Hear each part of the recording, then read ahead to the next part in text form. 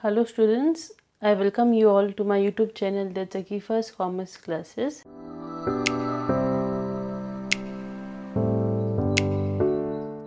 So in today's session, we'll be discussing upon the chapter that is accounting for share capital. So this is one chapter that most of the students find it to be very difficult.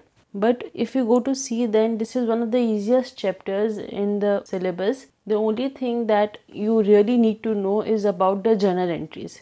Okay. So what I will be doing is I will be making different parts of this chapter and then uploading it subsequently. Like for example, first I will start with the theory part. Then I will explain the basic journal entries. Then I would go to oversubscription, then undersubscription, and then so on. So for every new topic, there will be one new video on that. Alright, so let's start with our chapter that is accounting for share capital. So before we start with how to solve the problems in practical, it is important for us to know a little of theory, right? In today's session, we'll discuss about the types of share capital. So before we discuss the types of share capital, it is important for us to understand the meaning of shares, okay? So what are shares? Shares, in simple words, it indicates a unit of ownership of a particular company. Okay. So if you are a shareholder of a company, it implies that you as an investor, you hold a percentage of ownership of the issuing company. So in simple words, share indicates a unit of ownership. So this was about shares.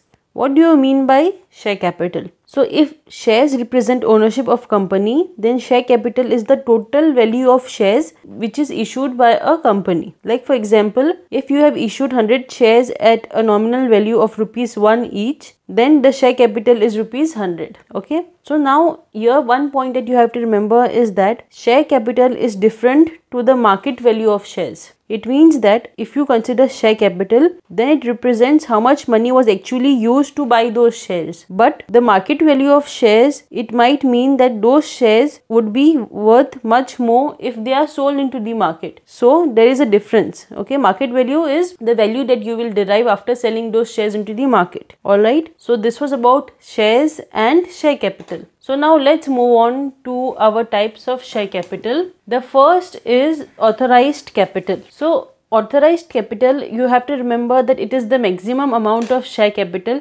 that any company can issue. Alright, the amount of authorized capital, it is specified in the memorandums of association and can be changed only by following a specific procedure. It means that the amount of authorized capital that you can keep into your company, it is decided by the MOA, that is Memorandum of Association. And Memorandum of Association is something that cannot be changed just like that. You have to follow a specific procedure if you need to change the same. For example, if the authorized capital of a company is ₹10 lakhs and the face value of share is decided at ₹10, then the company cannot issue more than 1 lakh shares to the public. Alright, 10 lakhs divided by 10, 1 lakh. So a company cannot issue more than 1 lakh shares to the public. So this is authorized capital. Moving on to the issued capital. Issued capital, it is that capital which is actually issued to the shareholders. Now this capital can be less than the authorized capital, but it cannot be more than the authorized capital. Like for example, a company's authorized capital is say 10 lakhs and the face value is ₹10. So the company's owner decide that it only needs ₹6 lakh as capital in the initial stages. So here the company will issue only 60,000 shares to the public. 60,000 shares because 60,000 into 10 will give you 6 lakhs. So issued capital,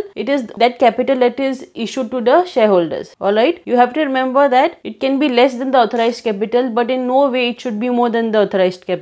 Moving on to the third one, that is subscribed capital. Now this is that capital which is actually invested by the public or which is actually subscribed by the public. For example, a company issued 10,000 shares at face value of ₹10 per share to the public, and out of this the company subscribed to only 6,000. So hence the subscribed capital will be only 60,000. That is 6,000 into 10, which will give you 6,000 rupees. So subscribed capital is that capital which the public has invested in or which the public has subscribed to. So moving on to our fourth type of capital, that is called up capital. So called up capital, it is that portion of the subscribed capital that comprises of the shareholders' payment. Okay.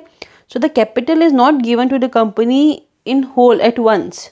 It makes use of a portion of the subscribed capital when it is required in installments. So in simple words, called up capital is that part of the subscribed capital which is called upon to pay on the shares allotted to the shareholder. It means that any company may not require the whole capital at once. So it may ask the shareholders to pay only that portion which is called up. Like for example, a company initially asked for rupees 5 from its subscribers of 6,000 shares. So the called up capital here will be 30,000, that is 6,000 into 5. Moving on to the fourth one, that is paid up capital. Now paid up capital, it is the portion of called up capital that is paid by the shareholder. So the shareholder does not have to pay the sum requested by the company. The shareholder may pay half of the called up capital that is referred to as a reserved capital to the company. So it is a total amount of capital which is actually paid by the shareholder.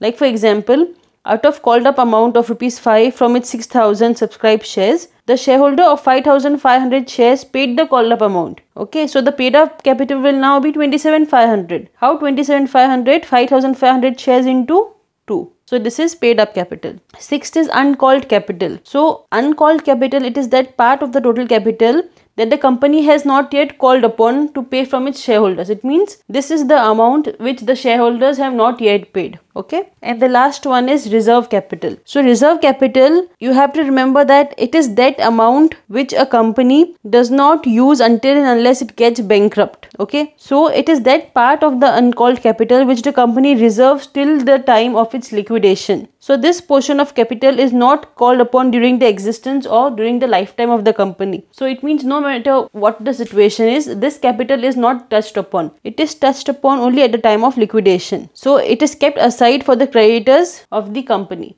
So this is used only at the time of liquidation. So this is about the different types of share capitals. So with this, I have finished explaining to you all the different types of share capitals. Now students, you may not, there is no need that you know all these types of share capitals in detail. But then you should know the basic meaning of the different types of capital. It means what is meant by authorized capital, or what do you mean by called up capital or subscribed capital, and so on. So you should know what it means. Alright. So this was the reason I just started with the theory first, and then I will start with the problems. So in this video, I covered about the different types of share capitals, whereas I started with explaining the meaning of shares and share capital. So in my next video, we'll start with the basic journal entries. Alright. So I hope that you have understood everything that I have explained in today's session. If there are any queries or any suggestions, then please put it down in the comment section. Thank you.